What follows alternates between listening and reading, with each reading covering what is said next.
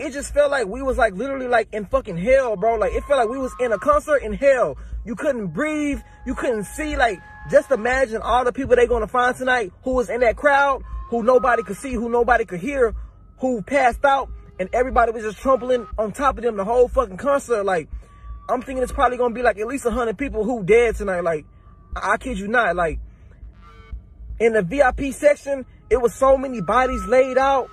People was getting pulled out who was fainted, and the medics were trying to give them CPR, and they was flipping them over, and like they was literally turning black and blue. Like, I never seen death in my fucking life, bro.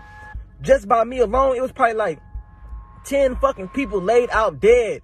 And like, once the medics tried to help them, they wasn't responding.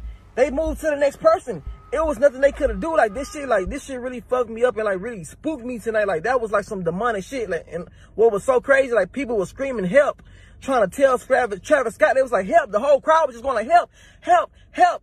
And he just kept going, bro. It was like, that shit was scary, bro. It was so demonic, bro.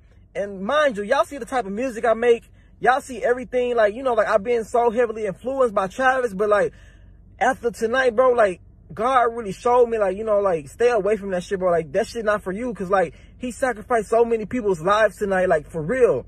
Like, so many people's lives are gone tonight because they want to go to a fucking Travis Scott concert and have fun. You know, he influenced people to be raging and all this shit. So many people broke in, and it was just chaos, bro. It was a living fucking hell, bro. Imagine seeing all those dead bodies, and that was just by me.